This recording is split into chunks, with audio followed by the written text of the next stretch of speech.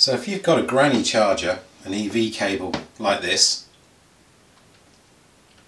and most of them look something like this, and you want to extend the length of it, because normally they're about kind of 5 meters long when you unravel them, then something that you can't use is a standard kind of extension cable, like a 4-way kind of extension cable that you might find in various stores. And the reason for that mainly is because it's just too many amps coming through it. It will just melt these things. They're not made for use like this, and basically obviously they're not waterproof either if you're going to sort of be trailing this thing outside, so not really a great idea at all.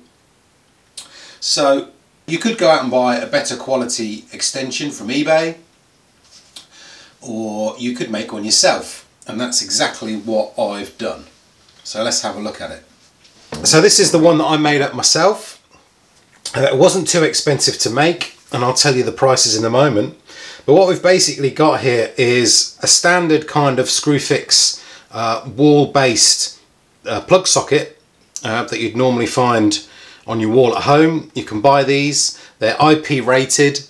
They've obviously got the plug socket inside with a catch. So you've got your plug socket.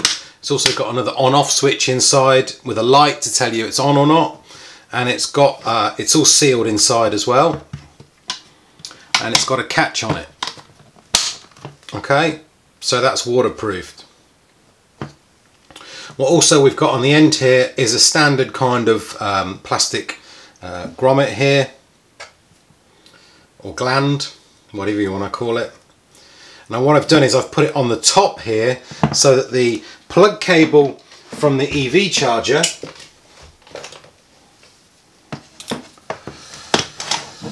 would plug in like this, and then you would lock it up like that, and then the cable going towards the EV is going out that way, and the other end is going out that way in a straight line. And then what I've got here is then some flexible cable. We'll have a closer look at this in a minute. And this was bought from Medlock. This is an electrical trade kind of wholesaler that you may have local to you. If not, you could go to your regional kind of, your local electrical wholesaler or trader in order to get this. The best thing about getting that from like electrical wholesaler is that the quality is going to be really good, because that's where the trade goes. Okay, and you can also buy this in lengths of per meter, so it's going to be priced per meter as opposed to buying a longer length on a reel that you don't really want.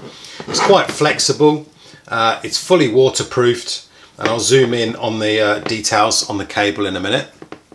And then I've just basically put a standard 3-pin plug in there. So this would obviously be plugged in into the house, and then you would just run the whole thing out. So how long you make this cable is up to you. I've gone for 5 meters, so I've kind of got 10 meters in total.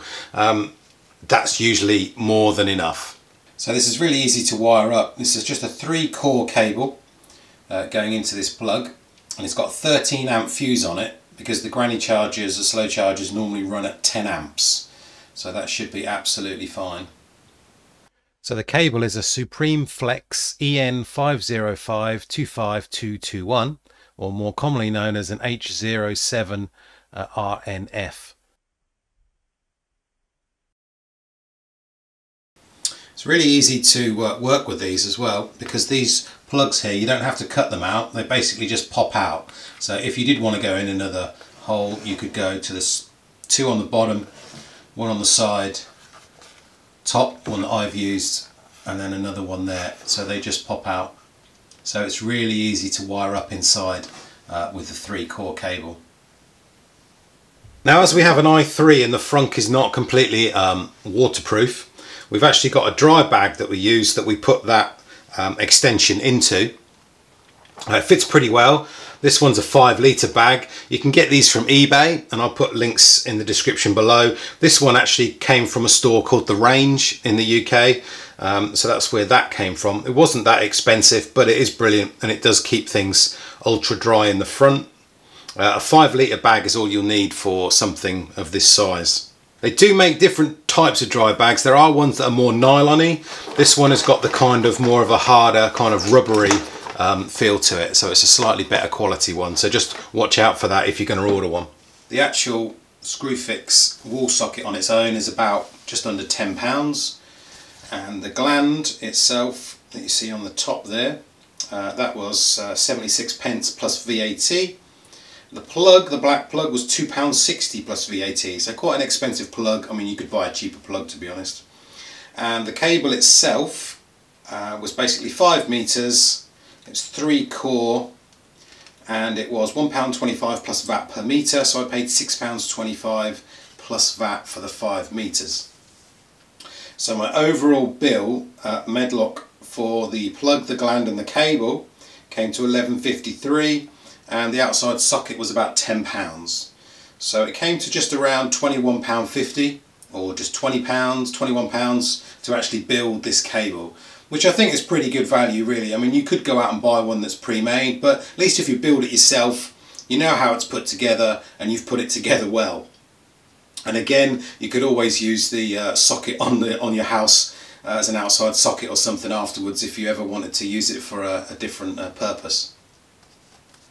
Well, I hope that's helped. If you want to extend the length of your granny charger and you want to build your own extension cable, I hope that's just given you some ideas and shown you how I did it.